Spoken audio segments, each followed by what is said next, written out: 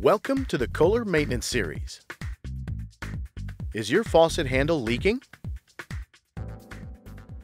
This maintenance project addresses the following issue: water leaks around the control handle of a single control faucet.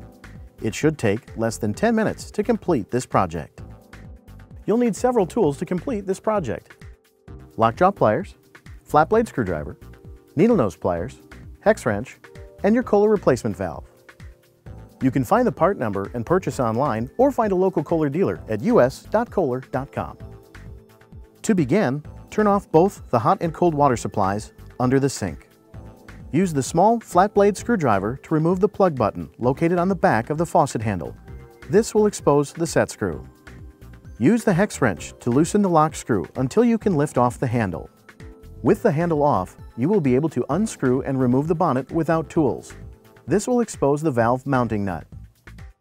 Now use your lockjaw pliers to remove the mounting nut. Next, lift out the existing valve.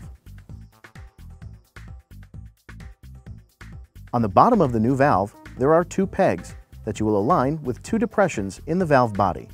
This makes it easy to properly align the new valve. With the new valve in place, reinstall the mounting nut until it is hand tight. Then, give it another quarter to half turn with the lockjaw pliers. Next, replace the bonnet. Fit on the handle. Tighten the set screw. Then replace the plug button. Finally, turn on the water supplies.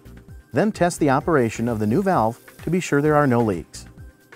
If replacing the valve doesn't solve your issue, check out our video on how to replace a diverter and seal kit.